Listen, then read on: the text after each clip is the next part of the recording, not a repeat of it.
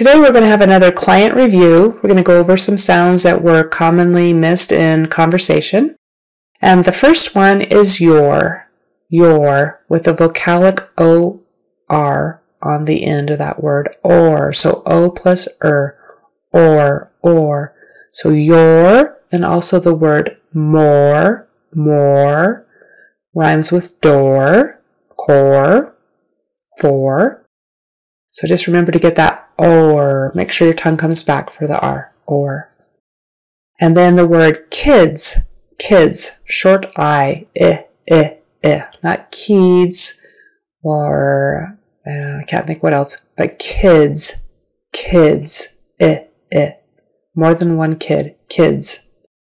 Adult, accent is on the second syllable. That first A is an we say more of an adult.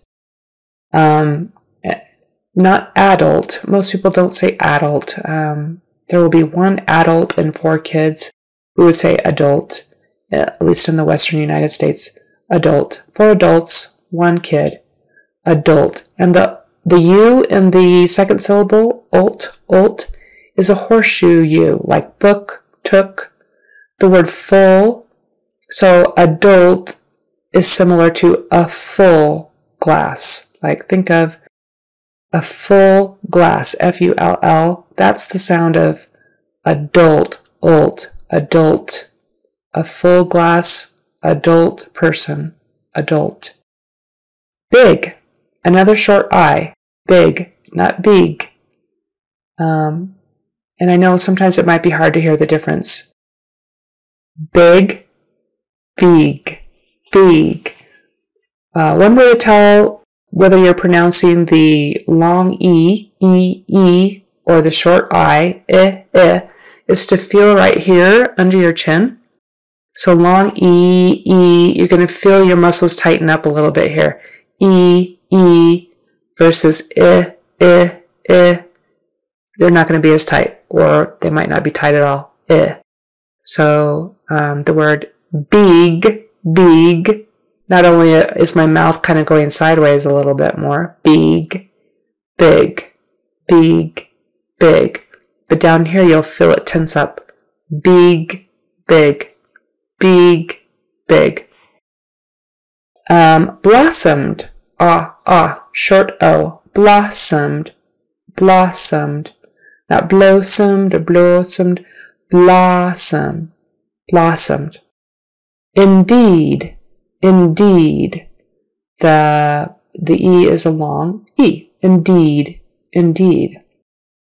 Always, short O, always.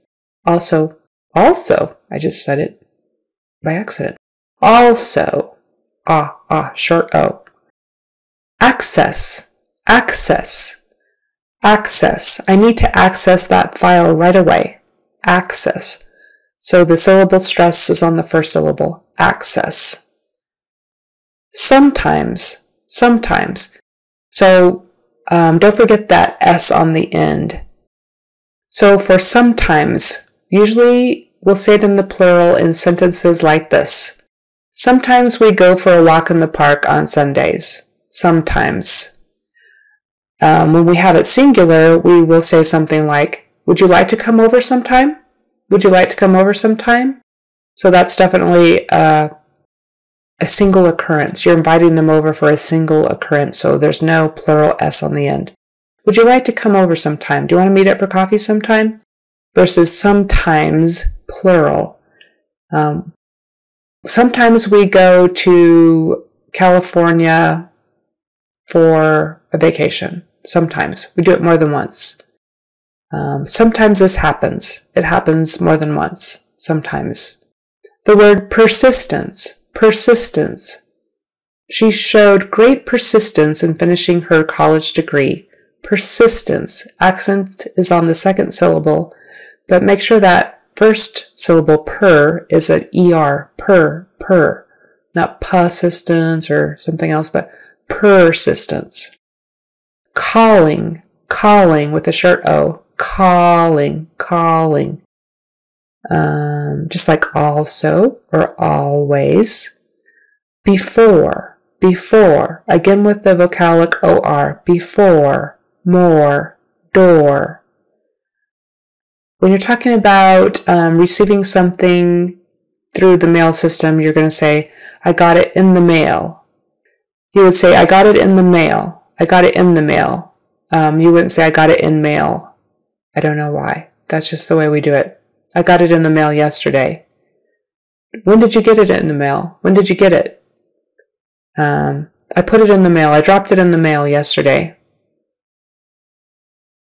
Let's see. Looking. Don't forget your ings. Looking, drinking, eating, walking, ing. And own. Own.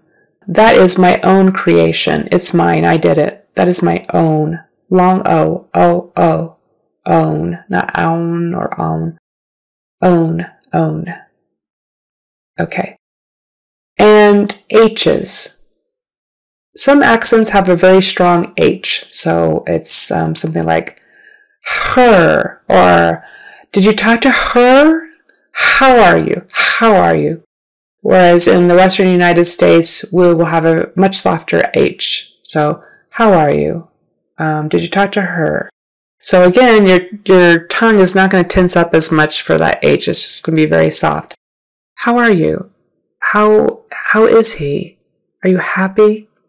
Versus more air and more tense for a different accent. How are you? How is he? I'm not even sure I'm doing it exactly the way it would be done in a different accent, but keep in mind that if you have very strong H's, how, just tone them down a little bit. Less air, less tension. How are you? You almost don't hear the H too much in American English. It's there. We'll notice if you don't do it. For instance, if you say, is he happy today? We'll definitely know that something's missing. Is he happy today? Versus, is he happy today? Is he happy today? But not, is he happy today? Okay.